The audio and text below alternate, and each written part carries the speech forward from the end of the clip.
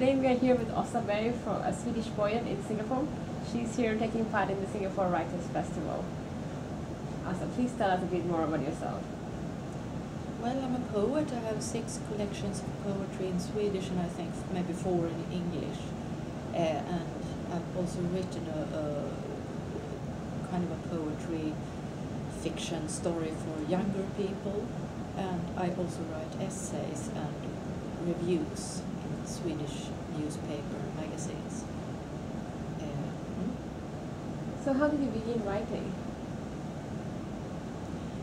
Well, I think I started writing poetry because I wanted to create nuances in language, because I came from a place where we didn't read that much literature. I'm not from an intellectual environment, and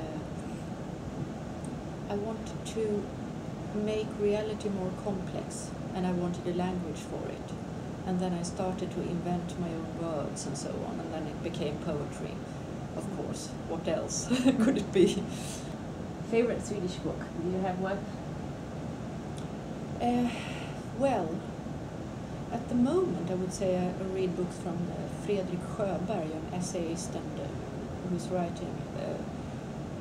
Could look like he's writing about nature and bugs.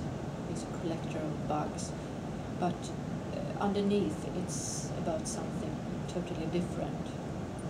So that would be my choice at the moment, and especially his latest book, Djup idag, imorgon kan det vara för sent. It's about 2 artists, forgotten artists. You have now participated in the Singapore Writers' Festival for the weekend, and you have taken part in several Nordic panels and poetry readings. Tell us about your experiences at the Singapore Writers' Festival. Well, I'm impressed of the level of the poetry in Singapore, because it's more understandable than I thought it would be. I thought it would be a totally different culture, a totally different poetry culture, but actually it's not. It's a bit different, but still I can find my ways into it. So I'm quite impressed, and I think I know I will go on reading literature from Singapore. I didn't know anything about it before. I had read one Singapore writer who is translated into Swedish. That's all. Lastly, describe your writing in 3 keywords. Well, okay, I write a lot about animals at the moment.